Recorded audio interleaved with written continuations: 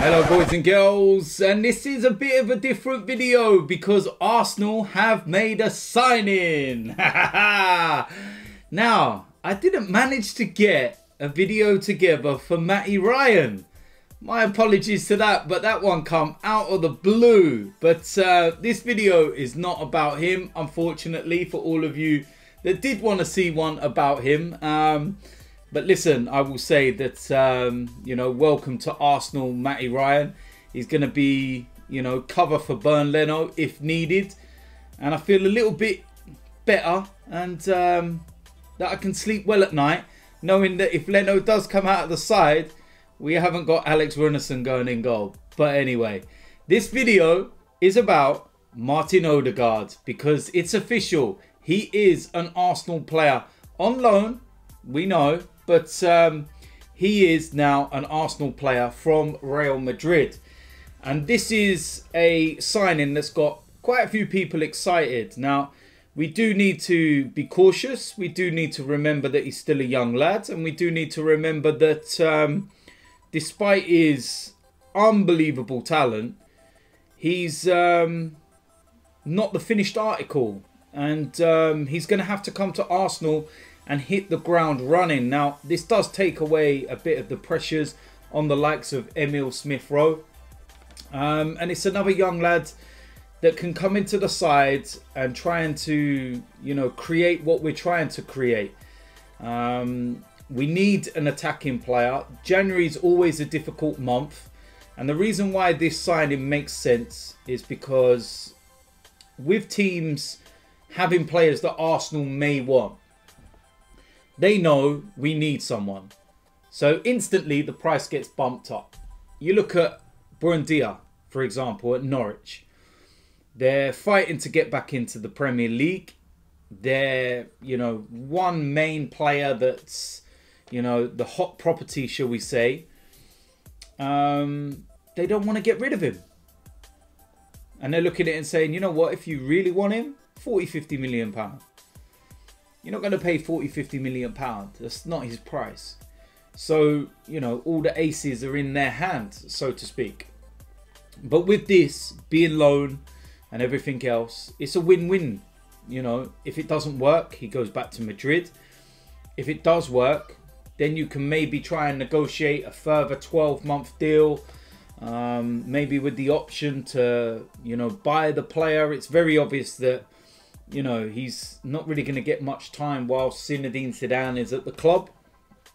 But this is a young lad that's, you know, been thrust into the limelight since around about the age of 15. He's even been to Arsenal's training ground as a 15-year-old. Arsene Wenger invited him to show him around the club because we were interested in trying to take him. And he had all the clubs across Europe that you can think of interested in his signature. And he opted for Real Madrid. He is an attacking midfielder, kind of a number 10, number 8, and can drift wide. Left-footed. Going to give you some of his statistics as well. I cannot pronounce the name of the club where he was playing in Norway. Strømsgodset. I'm not 100. I've never even heard of him. Apologies for that. But, you know, that's where he was playing his senior football. He was also, you know, in the youth teams there from 2009 to 2014. And then when he got his move to Real Madrid, of course, he was at the, you know, reserve side of Real Madrid, under 23s, whatever you want to call it. It's like the Real Madrid Castilla. But I remember initially there were arguments over him playing in, you know, the reserves because he was training all the time in the first team. And they couldn't get the best out of him in the under-23s because they couldn't train with him as he was with the first team. But what's the point in training with the first team when you're not going to be playing? So that's where the arguments, you know, started. 2015, he did make his senior Real Madrid debut, and he is actually the youngest ever player in the history of Real Madrid. And then, like with most youngsters, you know, if you're not getting much game time, especially at a club like Real Madrid, and at them times as well, when the likes of Cristiano Ronaldo and that were there, it's difficult, isn't it? So he went on loan. Herenveen was the first one. 38 appearances for them. And then he went to Vitesse Arnhem. 31 appearances for them. And then his last loan was Real Sociedad. And there were 31 appearances in there. And he played really well at Sociedad. And I see a lot of his performances when watching La Liga. And yeah, he's a very, very good talent. And everybody was led to believe that he was going to go back to Sociedad. Apparently the deal was in place. It was all ready. It was all done. But then Arsenal came out of nowhere. And it made him think twice. And he had to go away with his family and his representatives and discuss it as to what he was going to do. And he decided on Arsenal. And that was the, you know, next step in his development and what he wanted to do. There's also rumours as well that Real Madrid put a block on Real Sociedad, you know, taking him again, because they're one of the teams that are in contention for Champions League places. So they didn't want to strengthen a rival, as they say. In terms of his international football, he's got 25 caps for Norway. So he's well established as an international footballer now. 18 caps for the under-21s in Norway, and he is so highly regarded.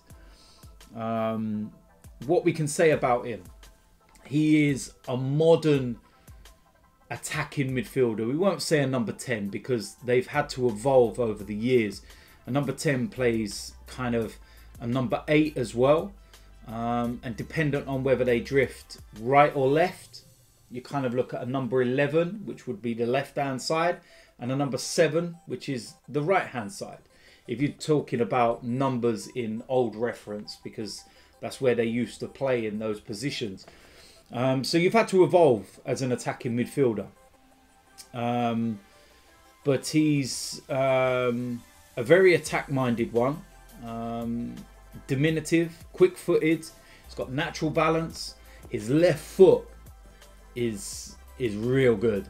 He's got pace as well. That is key, and that could be very key for the Premier League. His shooting power as well is so good, and I think this all just makes sense for Arsenal. In all honesty, I think it makes sense. There's going to be a lot of skepticism. There's going to be a lot of people questioning whether this could be a Denis Suarez, for example.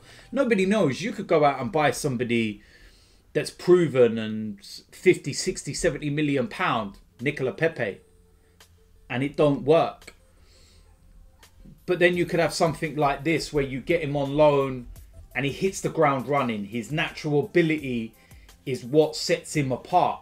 So that's what we've got hope for, because if he can, you know, come into the side and, you know, hit the ground running and do what we know he can, then it's only going to make us stronger. It'd be annoying though if he does hit the ground running, tears it apart, and then Madrid say, yeah, thanks, and take him back. I suppose that's the one risk that you have with these short-term loan deals. But the one thing that we can look at is that Arsenal and Real Madrid do have a really good relationship. And you can go right back to the days of Nicola Anelka going to Madrid, to Mesut Ozil coming across over to us. Dani Ceballos, of course, is a player that's on loan already from Madrid.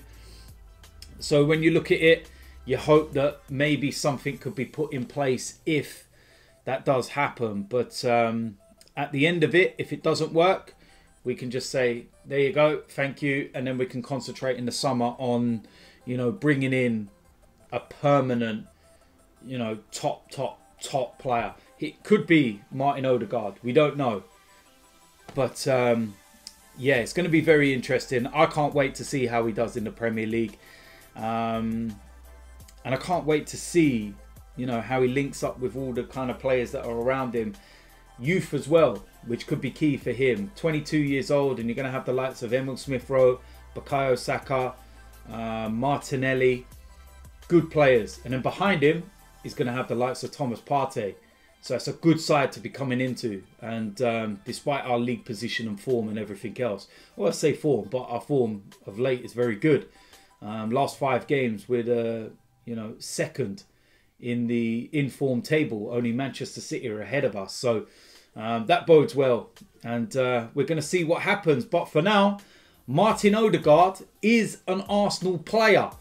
And I, for one, cannot wait to see him in an Arsenal shirt. And I cannot wait to see how he adapts to the Premier League. And whether he can hit the ground running. And whether he can be that big spark that we've been missing.